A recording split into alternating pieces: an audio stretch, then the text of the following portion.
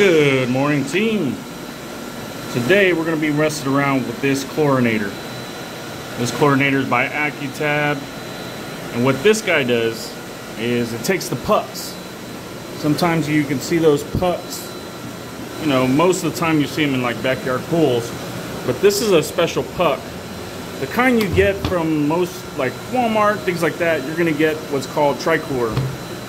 This is not trichlor, or you can get dichlor as well, but this is not that. This is what we call calcium hypochlorite. It's a much cleaner product. It's a non-stabilized chlorine. Trichlor is typically a stabilized chlorine. So what we have going on here is the pump down here is dead, locked up on us. So we're going to replace that motor today. All right, let's talk about how this works. You can see there's two valves right there going on a small Y strainer right there.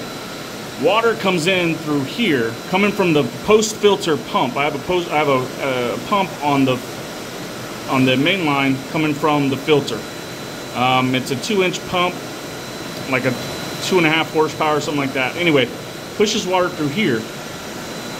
And what happens is when the chemtrail, I showed you the chemtrail earlier, when the chemtrail calls for chlorine, you'll see what it does. If you follow the piping, there's a pipe that goes here, goes right there. It's on that little toilet plunger thing. What it does is there's water always coming through here, and that'll pump up and it'll keep the tank full so the pump doesn't run dry, right? When it calls for chlorine though, it opens up this actuator valve and pushes water through the bucket here, and it hits the coals. We call it the coals, but it's really just the chlorinator. All right, I'm going to pause for a second because of the noise. Hold on a second. All right, continuing where I was at. Water passes the coals or the tablets, starts to erode them. This is an erosion feeder. Goes and it makes a slurry, and that slurry sits in the tank.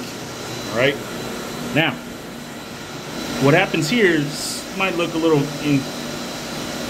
crazy, but what it does, very simple. So it's getting 110 volts from the chlorinator, right, and that comes in right here.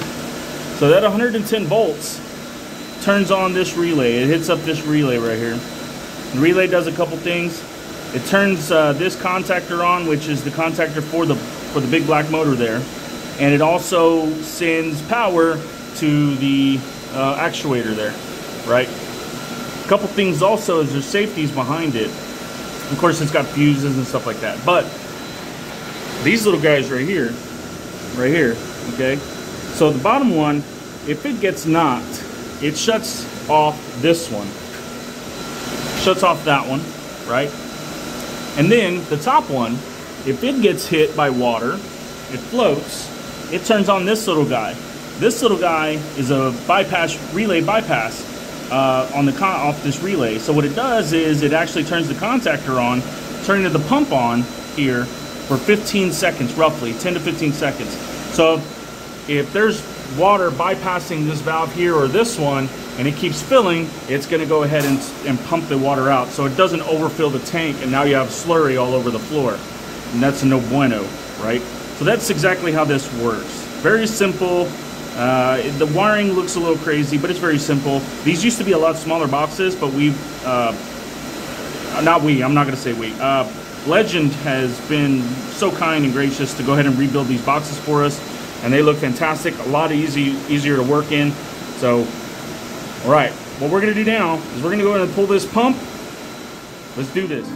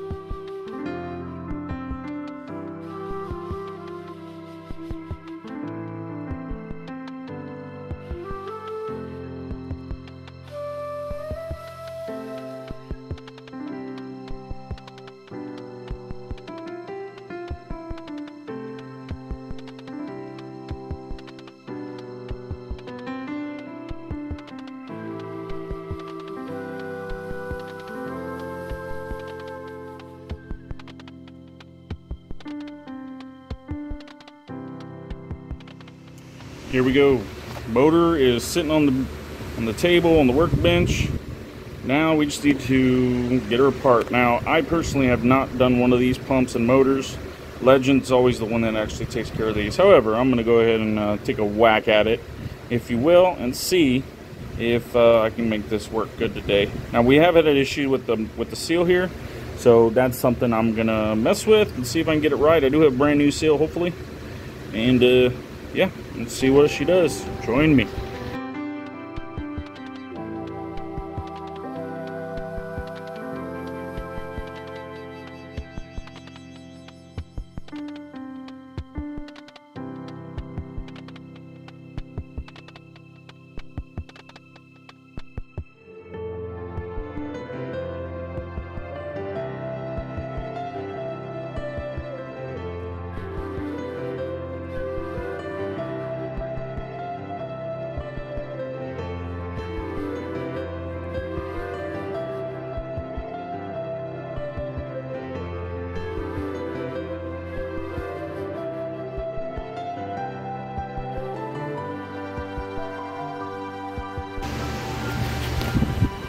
Well, now that wasn't too bad. I got caught up here a little bit trying to figure out how the seal actually worked. This one definitely seeing some better days. What's interesting is it looks backwards compared to what the seal that I just put in is. So hopefully it's not a big deal. I had never seen this side to have that part. It's usually the white part. We'll see. I don't know. Hey, I don't know these like really well. We'll see. It's all we can do. Put it in as best as I could. It's very tight. The pump is. So I'm feeling pretty good about it. That means it's making contact with the seal. So I'm pretty happy. So I gotta get the back on here in a second. But let's get her stabbed in. Well, now pump's all stabbed in. We're all wired back up.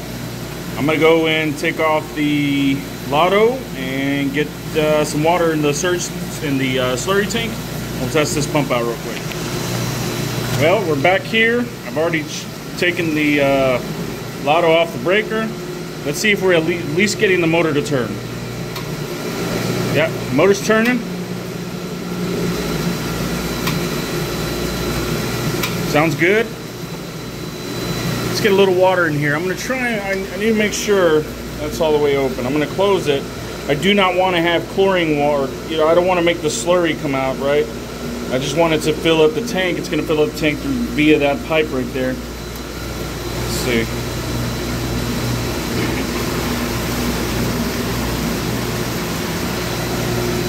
Help check all my seals, etc. It's gonna have a little bit of a slurry. Hopefully it's not too bad.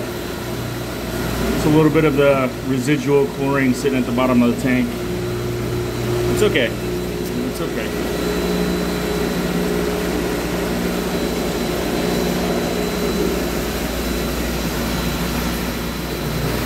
Here we are. Got her all tested up. She's working really good. Okay, you can see the water coming out of there, right? That's the water coming out of the out of here, from here. It's going over the coals, and it's creating a slurry into the tank. The tank's now being pumped out by the motor and pump that we just repaired, and going back to the pool. So she's all good to go. Appreciate you joining me on this one. We'll catch you on the next one. Take care, guys.